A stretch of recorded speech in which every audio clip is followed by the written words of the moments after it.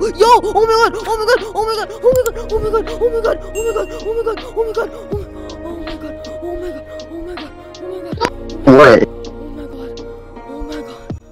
Hey, yo? Bro, no way, dude. GG.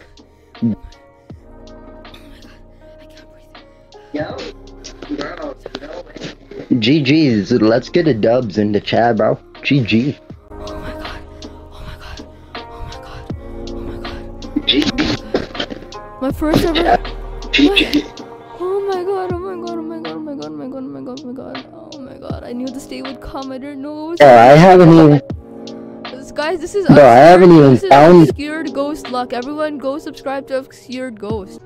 Okay, it's time to evolve the Gleam Pyramind. I still can't believe I actually was lucky enough to found this. Oh, this is a bit of a OG Sak right there, the old avatar. But anyways, let's evolve this dude. It's gonna be crazy. Gleam Pyroglyph. Here it is. This is so cool.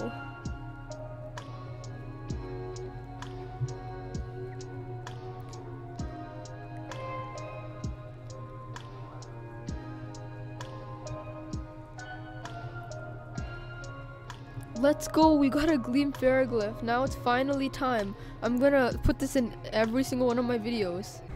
So yeah guys, I found a Gleaming Pyramind. If you don't know, this was my first Gleam roam ever. And also, in that day, I think I gained 2 GR in that single day. Just for info, I never had any GR ever.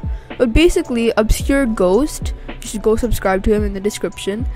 He just like, he donated me this, and this. Completely free.